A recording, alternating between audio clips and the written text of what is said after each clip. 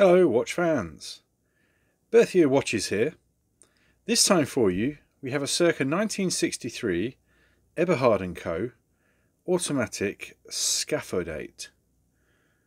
Now it's also marked chronometer on the dial, which, as those of you will know, this is the highest grade of mechanical watchmaking that's normally given out to watches without going to sort of Patek Philippe levels. Now it's not a certified chronometer. This is something that Eberhard has put on the dial themselves because they were confident. So what do we have? It is a gold plated case, 20 microns, automatic movement, quick set date, or semi-quick set rather, and it snaps over, and it's a roulette date wheel, so it's black now, then it goes red, and you have to go back and back round for the semi-quick. All original hands.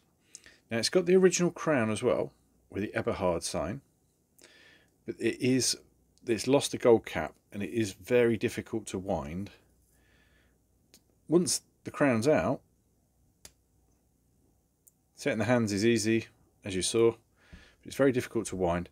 But with this being an automatic, we decided to keep the original crown because you can always shake it to wake it. That's the easiest way of winding this up. Now we can stick a later crown on, which won't be an Eberhard one, but it's only original once.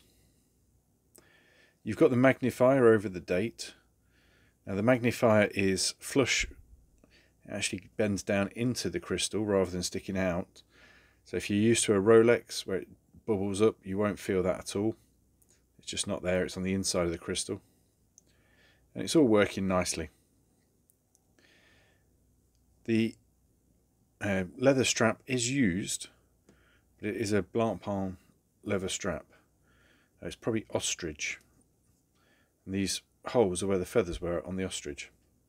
It does mean that we can't ship that to the US. And if you want a new leather strap for any other country, just ask us when you check out. Available now at berthierwatches.com.